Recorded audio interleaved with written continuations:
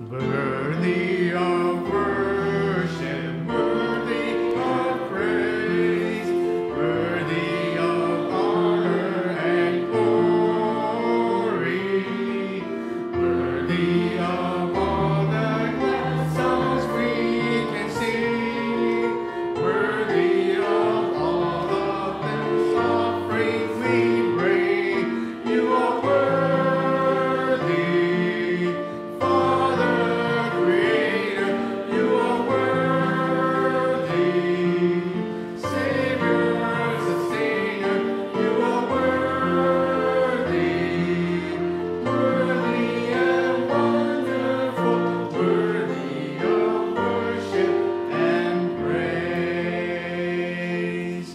Right now, let's put our kneelers down and have our call to worship. The Lord is His holy temple.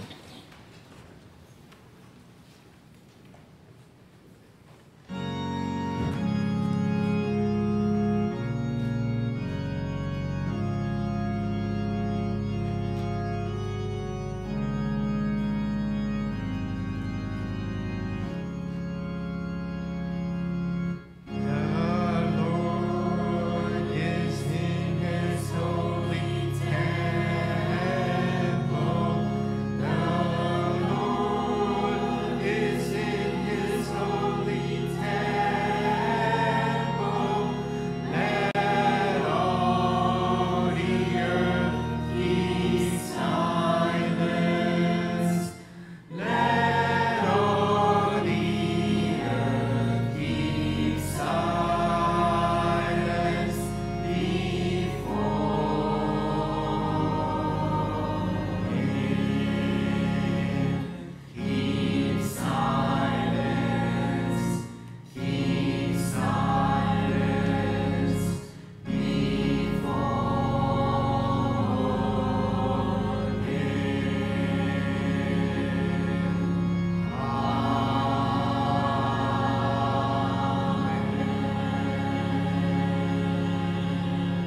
Let us pray. Dear Heavenly Father, we just thank you for this day as we come before you, a day that we can worship you wholly and truly, Lord. Father, right now we ask that you clear us, forgive us for our sins, Lord, what we have done against you, against one another, even against our enemies, Lord. As you have done on the cross, shedding your blood in order that our sins may be forgiven, we ask right now that we can come to worship a truly holy God that you are, Lord, that we can come before you. Lord, thank you for this time that we have. We pray that all that we do and say will be glorified to your name. Let's recite the Lord's Prayer together. Our Father, which art in heaven, hallowed be thy name. Thy kingdom come, thy will be done, on earth as it is in heaven. Give us this day our daily bread, and forgive us our debts as we forgive our debtors.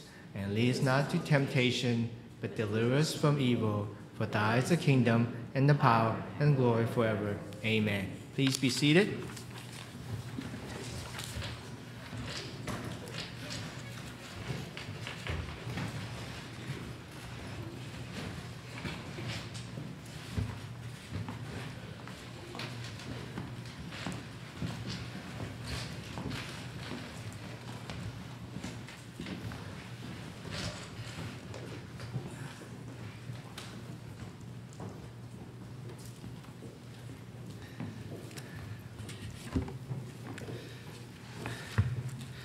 We don't just want to be singing for Jesus. We want to be living for Jesus. Let's sing Living for Jesus.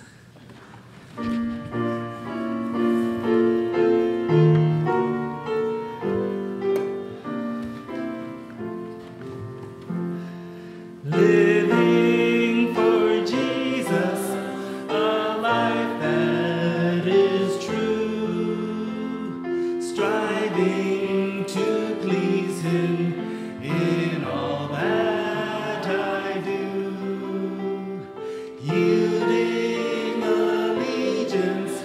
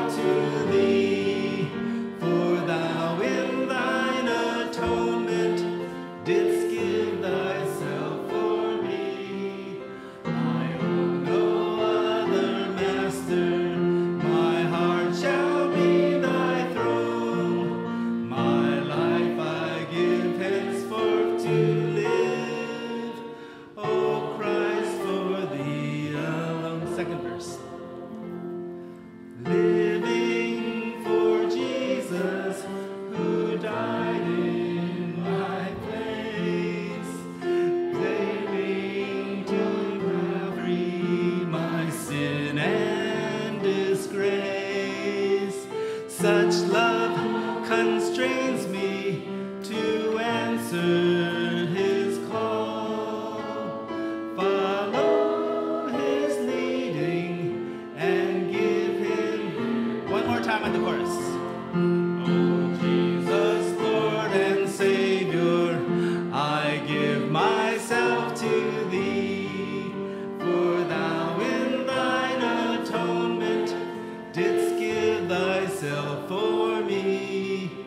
I own no other master, my heart shall be thy throne. My life I give henceforth to live. O Christ, for thee alone. Very nice.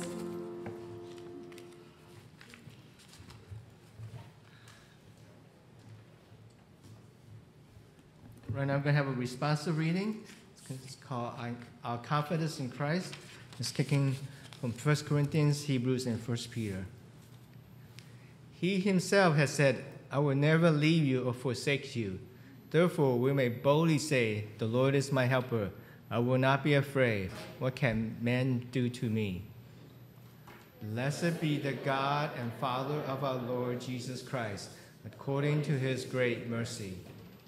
He has given us a new birth into a living hope through the resurrection of Jesus Christ from the dead, and into an inheritance that is imperishable, uncorrupted, and unfading, kept in heaven for you, who are being protected by God's power through faith for a salvation that is ready to be revealed in the last time.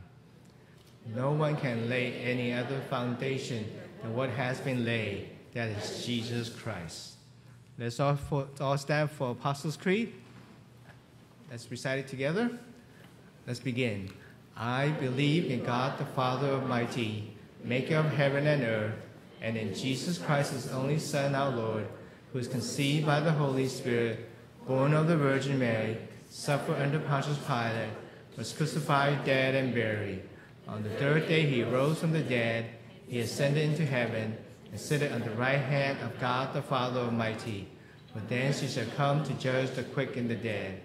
I believe in the Holy Spirit, the Holy Catholic Church, the communion of saints, the forgiveness of sins, the resurrection of the body, and the life everlasting. Amen. Please be seated.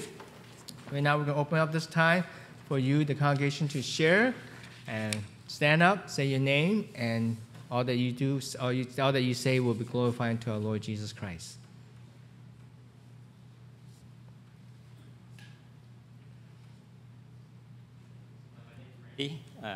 Went to visit Di and Randy in the St. Francis Memorial. They're doing well. Wanted to let you know that he's able to move his right foot, raise his right leg, his arm fully above his head. So keep praying for them. They're hoping to get into the Jewish Rehabilitation Center soon. So when there's an opening, hopefully they can get in. It's really close of our mission in Silver. So keep praying for them. Thank you.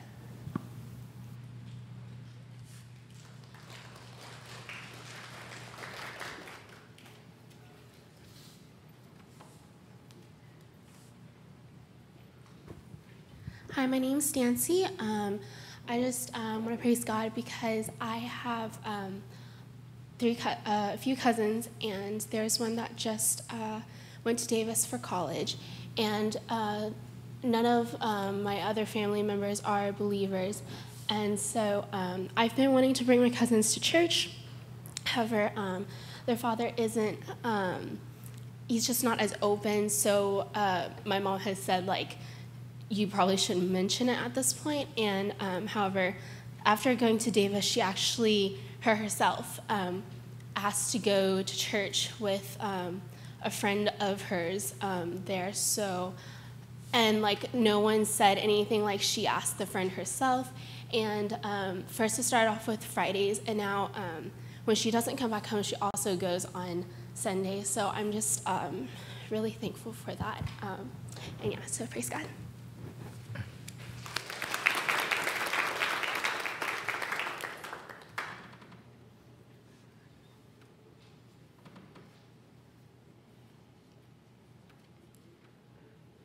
else?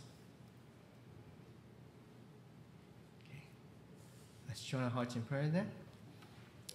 Dear Heavenly Father, we just thank you for what you, in a miraculous way, healing Randy with his stroke. And Lord, there are many things we don't understand, especially the bodies that you've given to us. But Lord, we continue praying for him as he recovering, as we going through rehab, that he can continue able to be a witness for you, Lord, through this miracle of how you have taken care of him, of perfect timing of everything in control, Lord.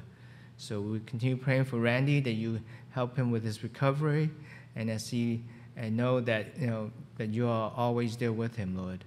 Father, we thank you for and praise you for working in Stancy Cousins up in Davis in ways that even though we can't, but in your ways you have able for them to hear the gospel, be in touch with Christians, be in touch with a church, a body of believers, and we pray that they will be through that they may come to know you, Lord. So, Lord, it's just so important that we continue to be faithful in you, and we continue to be prayerful to you with all our relatives and friends. And in many ways, they might say no to us, but sometimes, you work in different ways in their hearts, Lord. So we continue praying for them, that they'll be continuing seeking after you, Lord. Lord, we pray that you help us as we learn to give everything to you, every part of our lives, and especially right now as we give this hour to you and worshiping you. In Christ's name we do pray. Amen.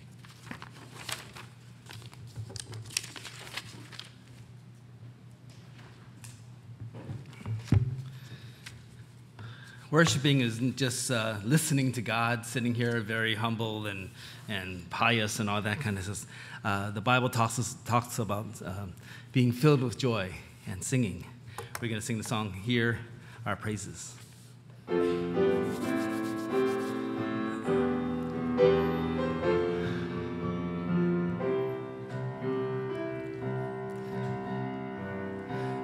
May our hearts and sing.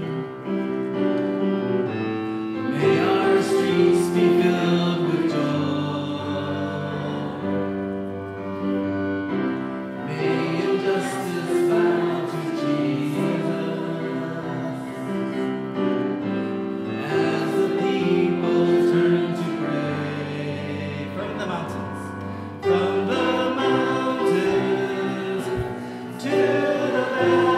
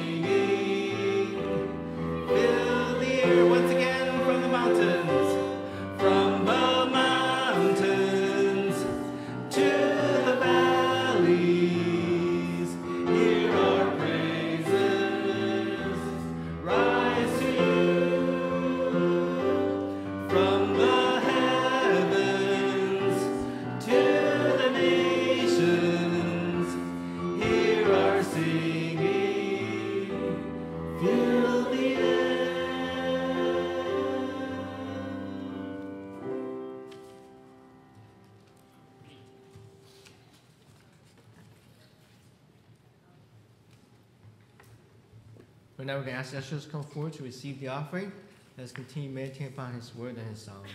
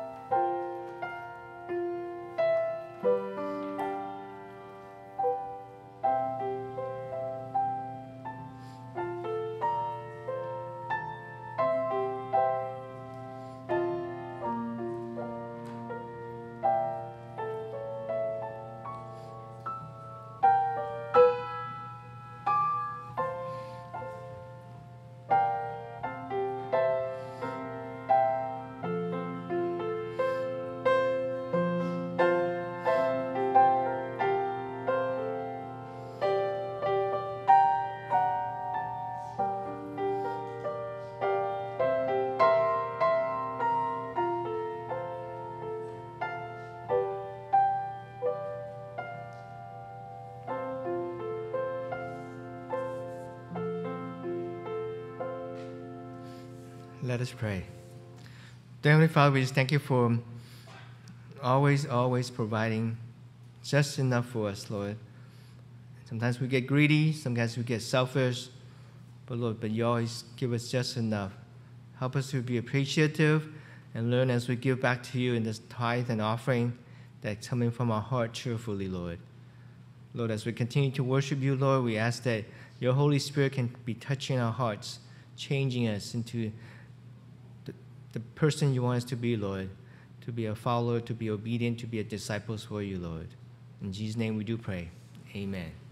Today we have our handbell choir share with us a song called Speak, O Lord. Let's all welcome them.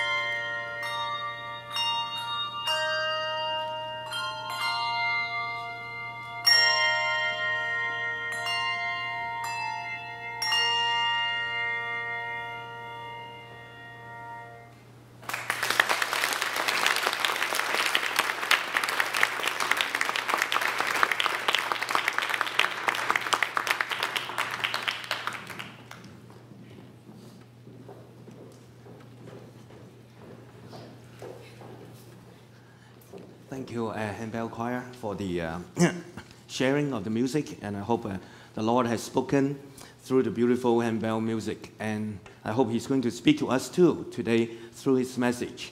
And this past week, it has been tough for me because I have been sick. The weather changes, and I live in San Jose. I never think it's so cold in San Francisco. So I caught a cold, and the past few days I've been coughing. So you're now hearing a very magnetic voice from me, and I hope I can finish this third and last sermon for today. And today we're going to continue the book of James series number 13, how to manage your wealth. Okay, James chapter 5 verses 1 through 6. Let's take a look at the word of God. Now listen, you rich people, weep and wail because of the misery that is coming on you. Your wealth has rotted and moths have eaten your clothes. Your gold and silver are corroded. Their corrosion will testify against you and eat your flesh like fire. You have hoarded wealth in the last days. Look, the wages you fail to pay the workers who mow your fields are crying out against you. The cries of the harvesters have reached the ears of the Lord Almighty. You have lived on earth in luxury and self-indulgence. You have fattened yourselves in a day of slaughter. You have condemned and murdered the innocent one who was not opposing you. And after you heard these verses, you may be thinking, well, thank God I'm not a rich people. I'm not a rich person. But let's take a look at the Word of God. And there are some taboos in the pulpit that the preacher in a lot of churches, they don't want to touch on. They are money, sex, and power. How many times have you heard a preacher preach on sex? Or how many times have you heard a preacher preach on politics, about power? And so, where do you get all those education from? If a church, we don't preach on sex or power or money, then we get all our sex education from the internet, from our friends, from the James Bond movies.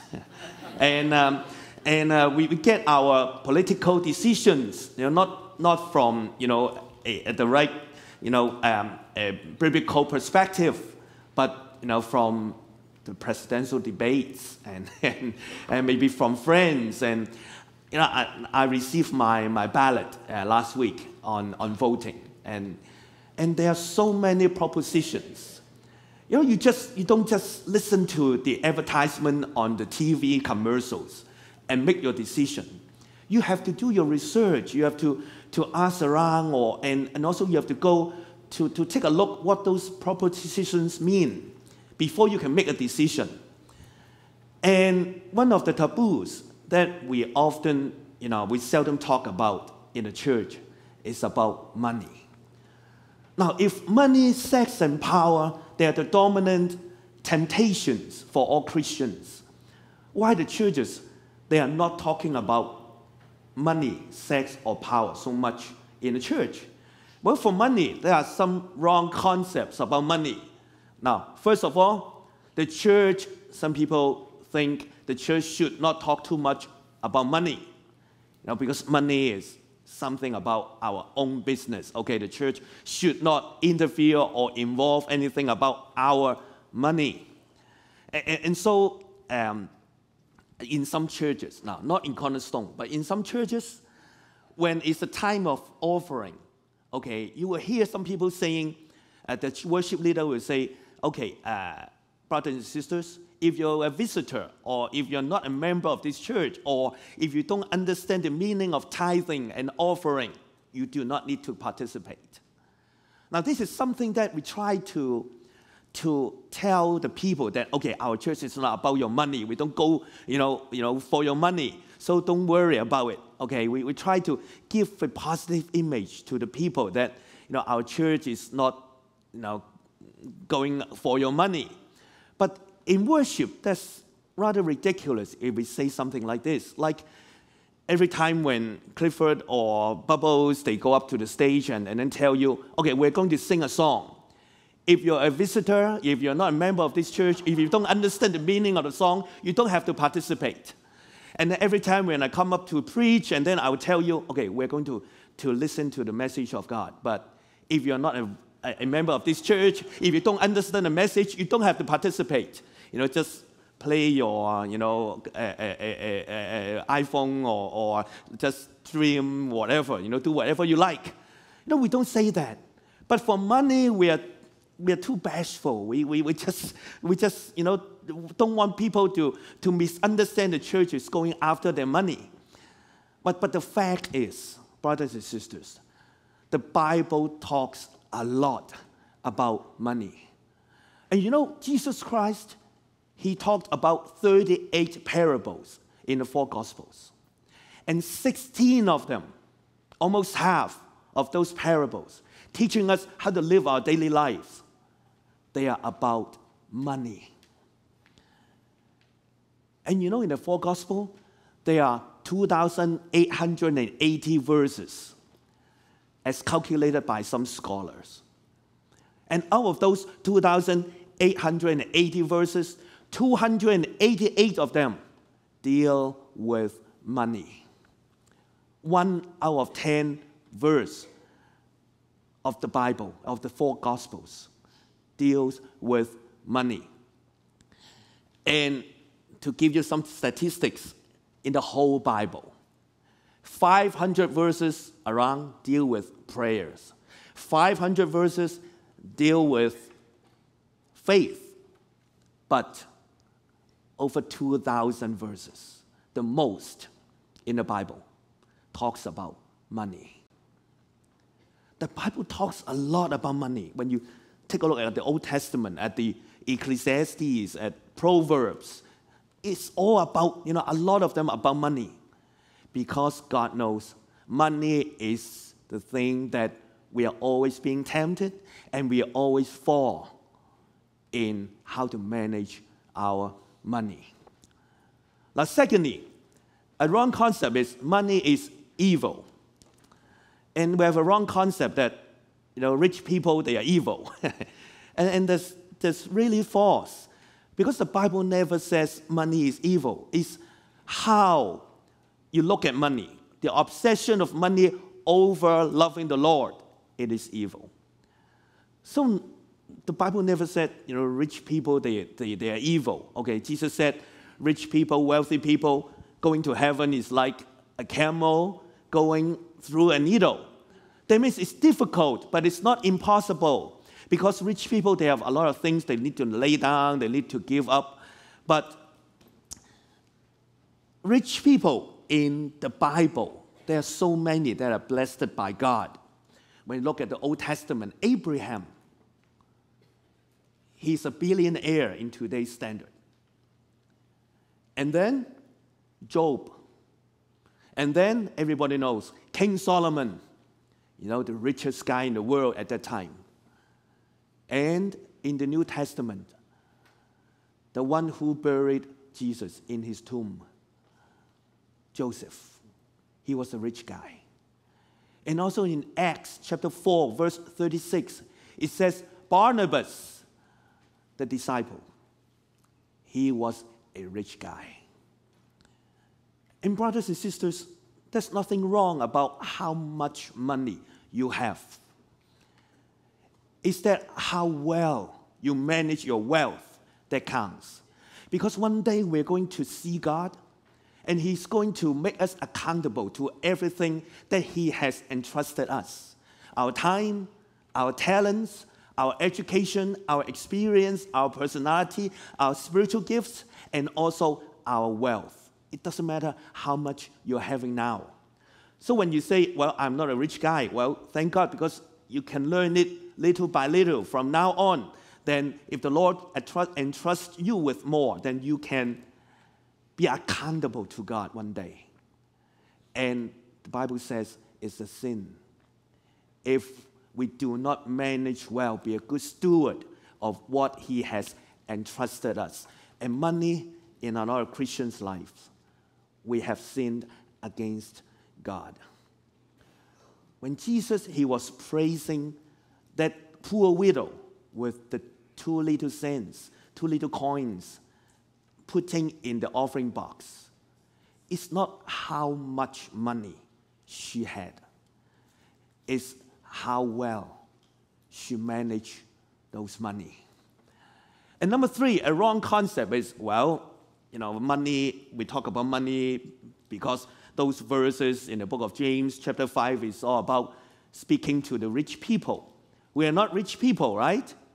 Now think about when Jesus was telling the 16 parables about money and possessions. He was not telling to the Pharisees or the rich people, the wealthy people at that time. He was sharing all those parables to the multitudes who are average people, ordinary people, and most of them poor people. So money management is not only for the rich people. And in fact, brothers and sisters, we're living in the wealthiest country in the world. Now, it depends on how you calculate. But last year, now I like to do all those research. When you take a look, last year, Forbes magazine or Fortune magazine, they tell you that USA is still the wealthiest country in the world by individual wealth. That means every individual, we add together the wealth in this country. We have $48,734 billion. It's way on top of the second country, wealthiest country in the world. But when it comes to financial literacy, that means how well we manage our wealth. November 18th, 2015, Wall Street Journal. You can go to the website and take a look. November 18th, last year, Wall Street Journal have a ranking of the world's country on financial literacy. USA ranked number 1 in individual wealth, but we rank number 14 in financial literacy. We're way behind Norway, Sweden, Singapore, and even Czech Republic. Because in America, a lot of people, we don't know how to manage our wealth. So today, James, he's telling us today a very important message is how we can manage our wealth biblically. Okay, not just ask your friends, not just through the commercials, but he's going to give us a complete guide. Every sermon of the book of James is a complete guide of how to practice our faith. And today he's going to give us a guide of how to manage your wealth. Okay, first accumulating your wealth, and then acquiring your wealth, and then assigning your wealth, and then applying your wealth. Now let's take a look. Now, it's not about how much you have. Again, I want to emphasize that. It's about your attitude. Now, James said, your wealth has rotted and moth has eaten your clothes. Your gold and silver are corroded. Now, James is using the 3 things that in the past, that happened in the past. Okay, about food, about your clothes, about gold and silver. They will change if you keep, accumulating.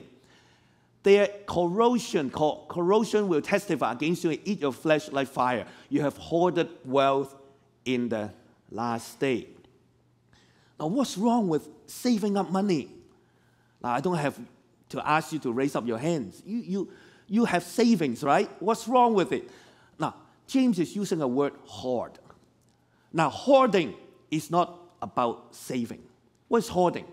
Hoarding is accumulating money for the sake of accumulation. That means you want to save in order to get more. That means you save, and then next year when you open your bank book, your savings account book, and then you look at it, oh, I have another 0 at the end, and I'm so happy. because I save more and more. Money, the Bible tells us, is not just for accumulation. We accumulate in order to circulate.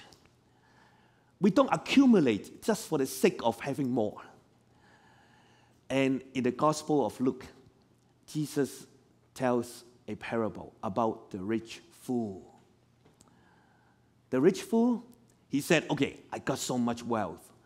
Tomorrow I'm going to build 5 barns, storage rooms. I can store all my wealth into those. And then I will look at my wealth and be proud of it. And then Jesus said, you fool, tonight I'm going to take away your soul. You can't even see anything tomorrow. Last time we talked about, who holds the future. If we cannot be sure about the future, then our security should not be on how much money we have, but should be in the Lord. So what should we do if we don't hoard it? Well, we have to learn to reserve it, because Americans, we don't save money at all. Now, why? 1 out of 3 Americans, we have 0 money for retirement. Chanson, I don't know if you belong to those category, okay? 0 money, okay? A lot of Americans, like my in-laws, let me tell you the truth, okay? Before they got old, they sold their house, they closed their business, okay? And they were just poor because they said, okay, when I get old, I want to depend on the government.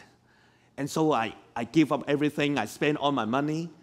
No, it's because of the system, maybe, I don't know. But a lot of Americans, we are living in a now generation. We just spend all the money because we don't know what will happen in the future. So we don't want to save much money. In fact, most Americans have less than $1,000 in savings. Most Americans, they don't have even more than $1,000 in savings. When we rank, America with, among other nations, we are very, very behind, in savings account, the amount of wealth that we save for the future. Now, the Bible says we should not hoard it, but we have to save money, reserve the money for future use. And the Bible talks about, in Proverbs, 2 times, King Solomon talks about an insect as an illustration. Ants are creatures of little strength, yet they store up their food in the summer. Now go to the ant and consider its ways to be wise. It stores up its provision in summer and gathers its food at harvest. Why we have to save? First of all, like the ants, we don't spend everything at once. Saving helps us to avoid immediate spending. But secondly, it's very important because we don't know what will happen in the future. But we don't just save the money for the sake of saving. We save it for example, our children's education, or maybe in the future, medical use, or maybe in the future, like renovation of your home's kitchen, right? Yeah, Clifford. And we need money to do all those. And we need to learn to save money for future use. And the final reason is there may be people in need in the future, not just you, maybe your family members, maybe your brothers and sisters. And with those reservations, you can help those people who are in need. And so we have to learn not to hoard, but to reserve the money. And secondly, how we gain and acquire our wealth. Look, the wages you failed to pay, the workers who mow your fields are crying out against you. The cries of the harvesters have reached the ears of the Lord Almighty. Now, we have to go back to the days when James and Jesus they were there in the first century. Now, there was no labor union, no labor laws, no minimum wage. Okay, all the masters, they can go out to the labor market, pick a few people and work in their fields or in their vineyards. And after 9 hours of the total day hard labor, the master can pay whatever he prefers. So if Clifford come to my vineyard and work, and then after 9 hours, and I said, I'm not satisfied with your work. Okay, I'm going to pay you only half of your salary, of your wages. And then Clifford said, no, you promised me to pay, more than that. And then I said, I'm going to pay you this because I'm not satisfied. And you don't have a labor union to fight for you. You don't have any labor laws to regulate. So what can you do? So a lot of those rich people, they don't pay for the workers that worked for them. And James said, you make money, it's okay, but do not steal the money from other people. Do not steal. When you acquire your wealth, the Bible says, well, we have to work for our money. All hard work brings a profit, but mere talk leads only to poverty. Now, the Bible is not saying, okay, we have to work hard. We don't even clip the coupons for Safeway or we don't get the money back from Costco. And no. We can do that because we are focusing on working, and if we spend the money, we need to spend it wisely. But the Bible is saying you can earn your money, but please do not steal it from other sources. What do you mean by stealing? Some people, they steal from the social security system. Some people, they steal from their debt. They try to avoid paying off the debt. Some people, they steal from tithing, from giving to God. You said, what? I never steal from God. Take a look at the book of Malachi. It says, when you're supposed to tithe and you don't tithe but spend on your own, that's stealing from God. Some people, they steal from the government. They don't pay their taxes. Like somebody who can, avoid paying taxes for 10 years, right? And the Bible says, don't cheat and steal from those sources because you are stealing. And that's not the right way to do. And you understand why the church never advised people, about gambling or about playing Powerball. Because when you just give out $1 in order to bet and win $50 million in one day, that's not what the Bible teaches us. We have to, even in investment, we have to work hard to do research, study, in order to make and acquire our wealth. Find a job, do some studies in investments, and pay your time to clip your coupons because it's hard work. And don't just sit here and expect that heaven will, pour down a lot of money from heaven to you. And that's not the right thing to do. And also, do not even think about stealing from others and stealing from God.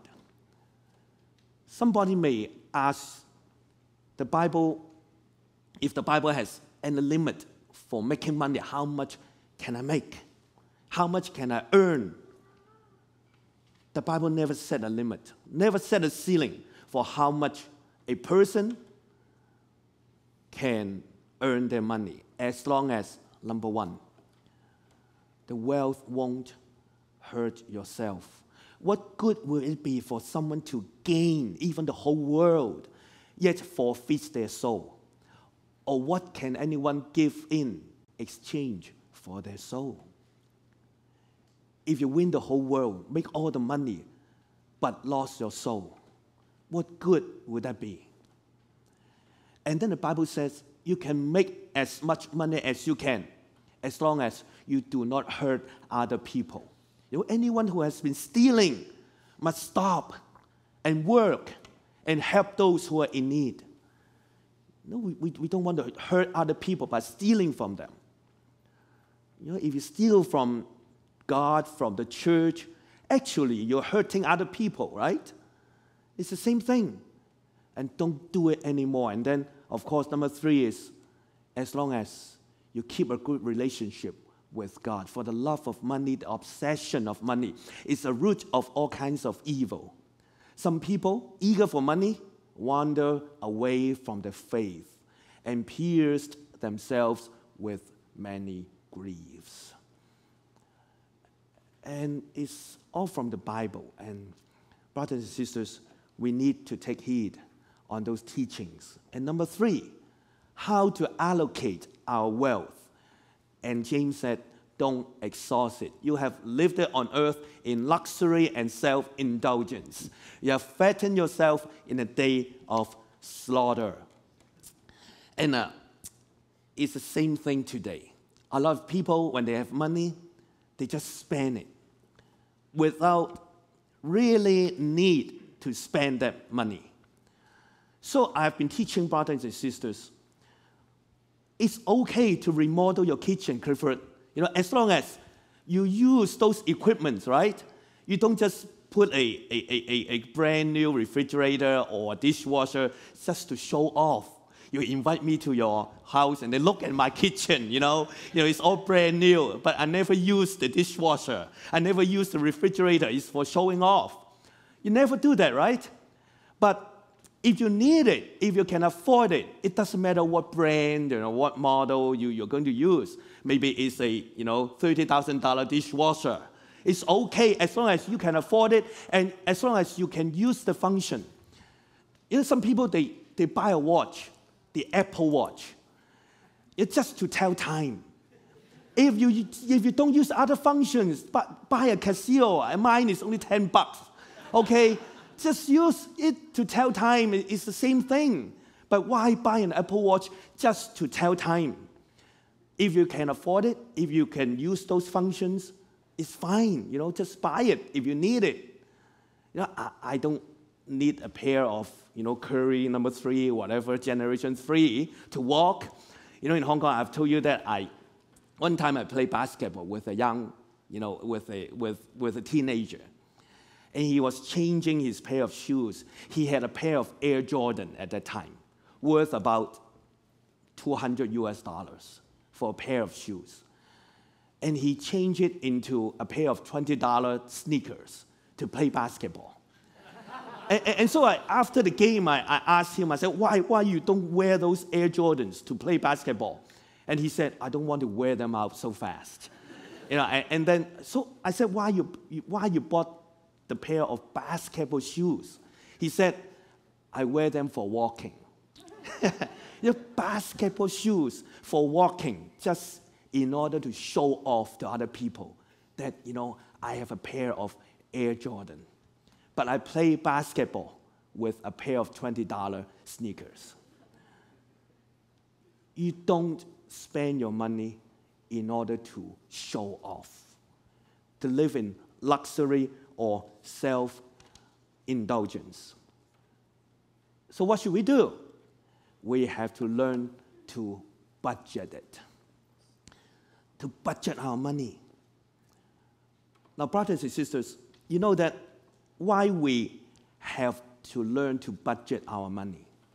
Not just because the Bible says we have to plan, we have to budget for everything. The plans of the diligent leads to the profit as surely as haste leads to poverty. It's very important that we have to understand all the money we have right now, they are entrusted to us by God. Maybe you will argue that, I earned those money. But it is our God that gives you health and the opportunity to earn those money.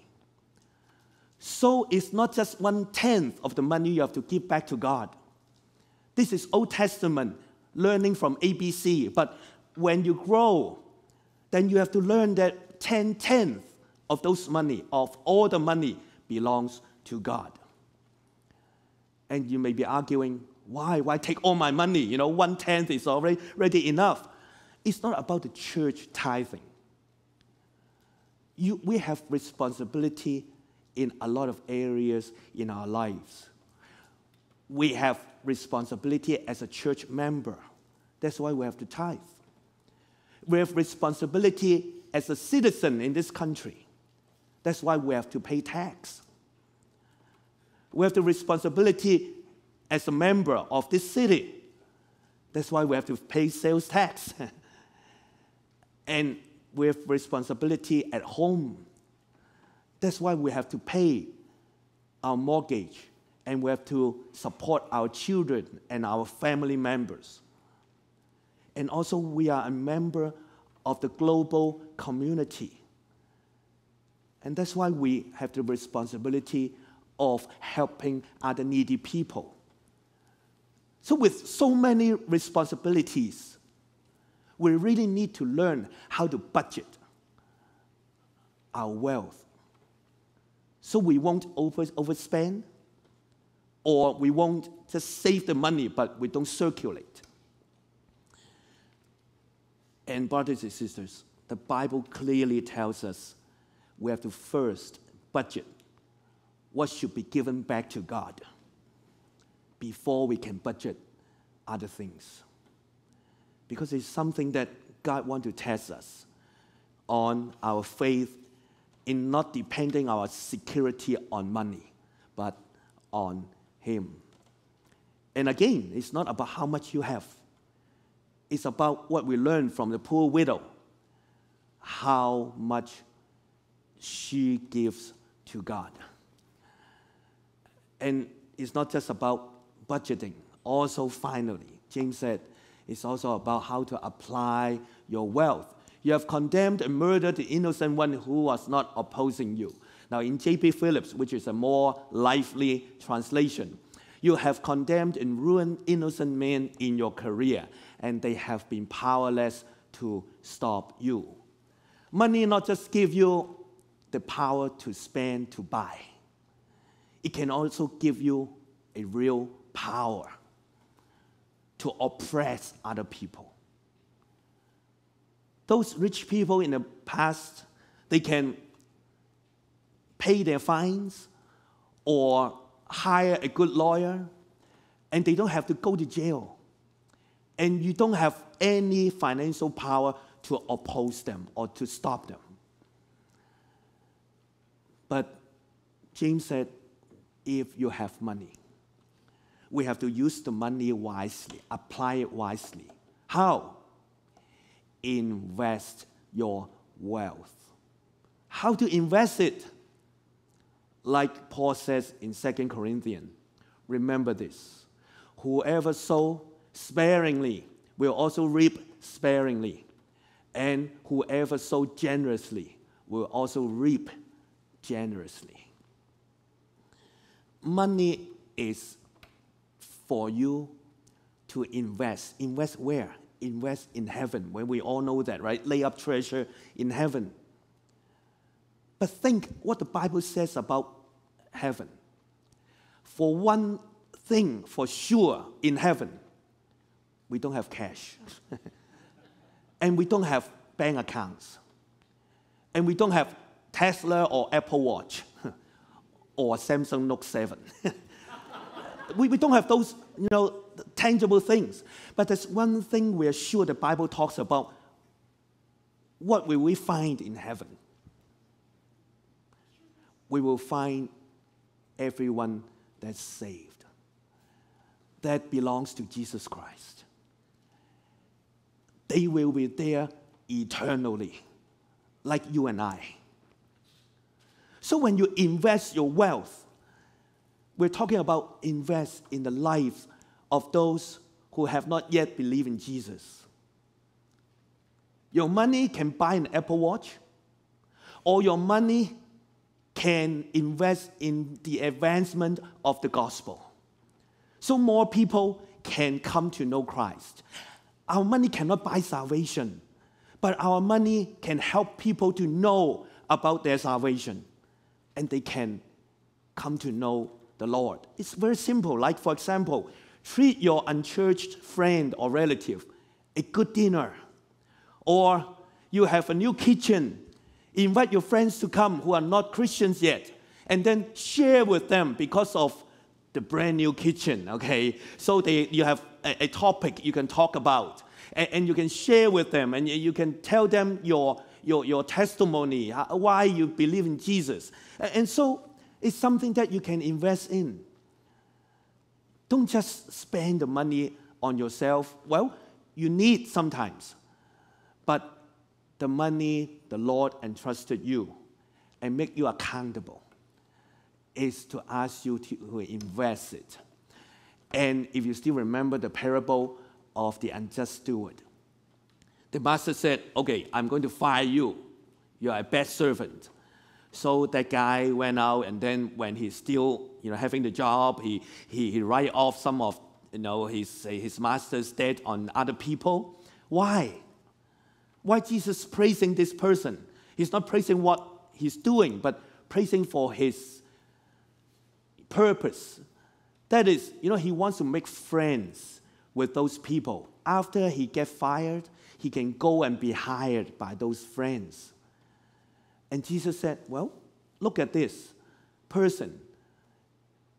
This person is even wiser and more smart than Christians, because he knows how to use those money to make friends for his own sake, for his own future.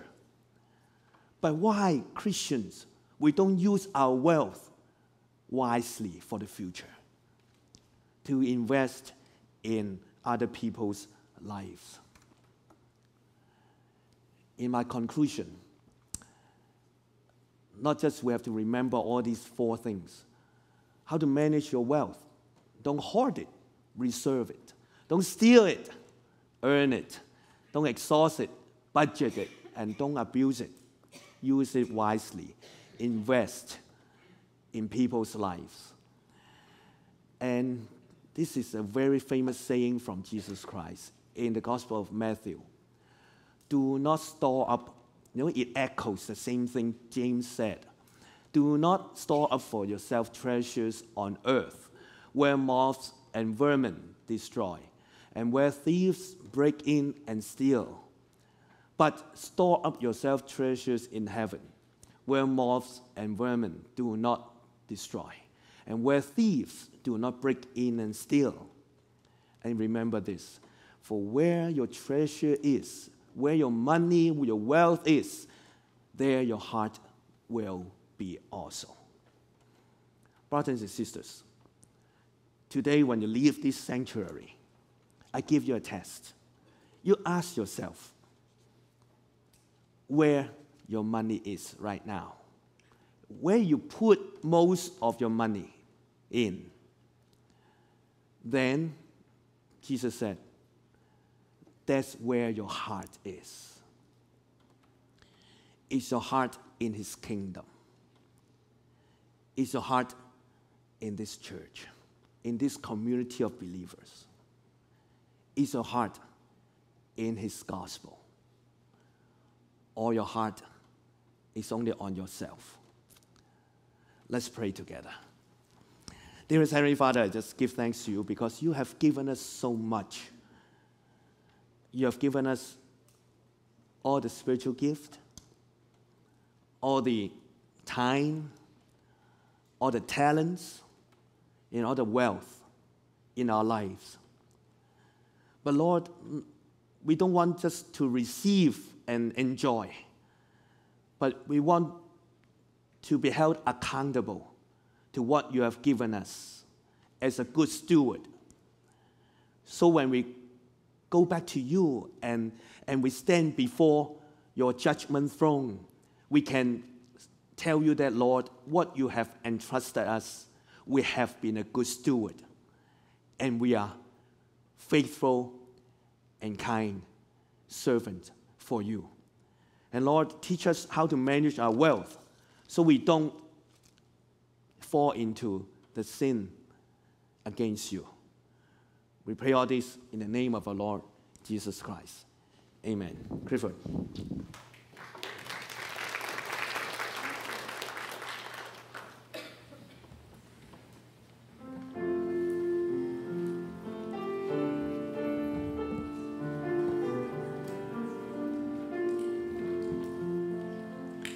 The greatest thing in all my life is knowing you. The greatest thing in all my life is knowing you, knowing God. I want to know you more. I want to know you more. The greatest thing in all my life is knowing you. Heavenly Father, we thank you for the opportunity each week and each day to know more about you. We understand that you're a generous God, you're a good God, you're a loving God. Help us, Lord, to be like you, especially with the wealth that you have entrusted to us, that we might be good managers, good stewards of all these wonderful things. The food, the home, the money, the investments that we have. May we use that for your glory. May we invest in your kingdom. May we invest in those around us who are not as fortunate and they don't know the gospel. They don't know about church. They don't know about what a powerful, loving, forgiving God that you are. Help us, Lord, to invest. In Jesus' name we pray. Amen. Mr. Barry. Thank you, Reverend Long. Thank you, Reverend Long. This is the time of our worship when we welcome our guests. May I introduce the following person? It's a guest, Sophia Lang. May I introduce Anne Fan.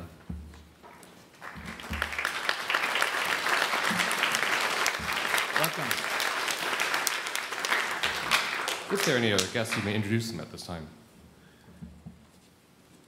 Thank you. Okay, we have several announcements. We remind the college people, if you have friends that are college age, we still need enrichment teachers, okay? We want to give you money if you help us enrich the students in our school, okay? That's 2:30 to 6 o'clock, okay? Sorry, money on the mind here. In the midst of waters, Jesus was baptized, and many people were baptized to confess their faith in Jesus Christ. On January 8th, 2 o'clock, we will have the same opportunity for you or your friends to get baptized, to make a profession of their faith in Jesus Christ as Lord and Savior. If you like, we have application forms afterwards, and you can go to our foundations class and understand what receiving Christ is, and we'll show you the process so that you might be baptized as a believer in Christ. Okay? Next. 8 days from now, we're going to have our Harvest Fest to reach out to the community, especially those children, 5th grade and under, and their families can come. And it's a free thing. There's no admission fee. There's no tickets to buy. There's nothing like that. And we, as a congregation, would like to support this project to reach out to the children of our community and our school. And if you I think for the security, we still need about 8 more people to just watch the doorways and the hallways to make sure the children are safe. So if you can help out with security, please see Lana. If you choose to do something else, please see Florence. We can still use some people to help out, even for an hour, okay? So we're going to start at 6. Actually, we're going to set up and everything at 5. Okay, so from 5 to 8:15, if you can spare 60 minutes or more, you're welcome and come help out. If you want to party, you can wear a costume. That's optional, okay? Next. Now, some of you can't make it on Monday, so next Sunday we're going to do some at 12:30, not right after our worship, but at 12:30, because the Chinese, the Cantonese department are still having their small groups. They won't be done to 12:30. So we're going to stand around here for a little bit, get to know one another. And at 12:30, we're going to go downstairs. Hank is going to direct us on how to move the marble tables and the chairs into this little tiny room, okay? Everything in that Romans calf, we're going to put into the little tiny room so that we can have the games and everything else in there, okay? So those of you who have a little bit of muscles, okay, just stick around after worship until about 12:30, then we'll go downstairs and clear out the Romans calf.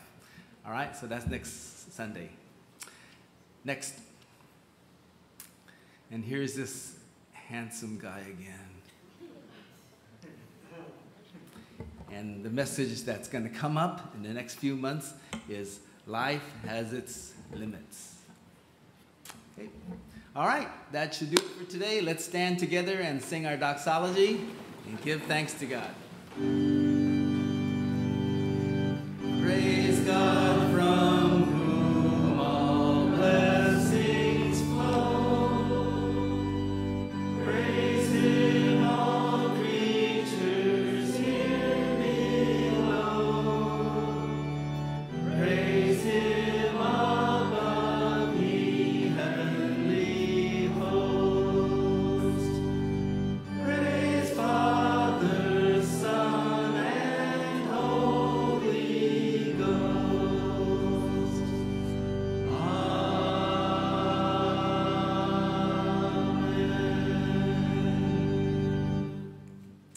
May you grow in grace and in the knowledge of our Lord Jesus Christ. To Him be glory both now and forevermore.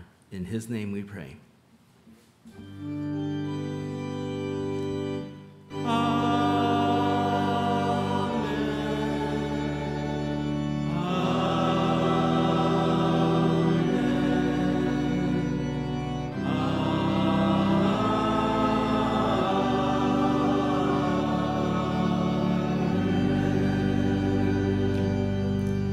Invest in heaven.